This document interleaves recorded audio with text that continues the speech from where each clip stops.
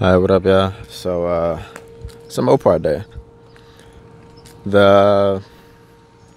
Some sort of way, can't really see it, but radiator hose down there wasn't clamped on all the way somehow, so that came off. Car ran hot. Put it back on, filled it up. Everything seemed good.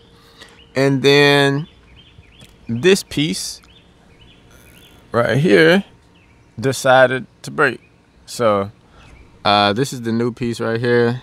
I got it hooked in right here for now, so I hadn't changed the back two yet. But what it is the plastic on this T some sort of way broke, and yeah, then it got to shooting coolant and steam out the back, so had to park it for a second. So got the part here. I think it was part 626320, something like that.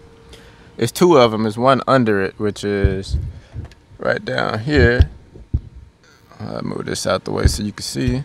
Yeah, so that second one, that one isn't leaking though, because the leak was coming from above. So, but that part is 626319, the bottom one. So part number's about the same, but nobody had it. Ended up having to get the part from the dealership. So got that out the way. Price was about the same anyway, like $70 or so. So now all you need is some pliers and get the clamps off, get this on, and then the same deal back there. It's a clamp on this side, and then it's a clamp at the back of the engine, which is gonna be the tricky one, which is right here. So that'd be a little tricky to grab. I'll probably get this wire out the way or whatever, but it's just those three clamps and the fact that you might lose some coolant. So other than that, it's pretty straightforward. So I'm gonna go ahead and see if I can reach back here good enough to get these clamps loose and swap this part out. All right, so new part is on.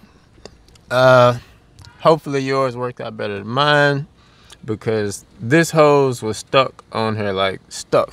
So I ended up having to cut that off, like cut it and kind of tear it up to get it off. Same with this side, so had to kind of rip that to get it off. But yeah, so this is where the problem was. This plastic had broke kind of like this, so couldn't really see it from the front, but that's where everything was leaking out of. And on the way of getting it out is when it just broke it all the way, so that way I can kind of focus on one hose at a time getting this off. But yeah, this plastic is what broke. So new piece is on. This is all the deal or whatever.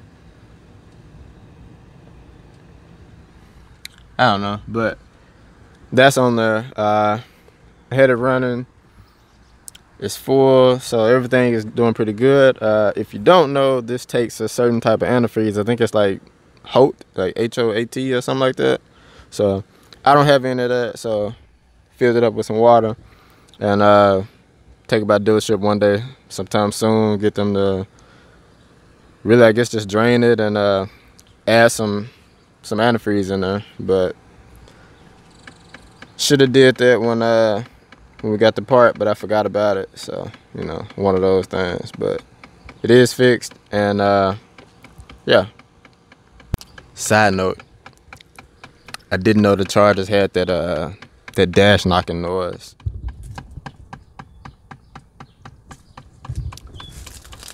Thought I escaped it, but apparently Chargers got it too, so go figure.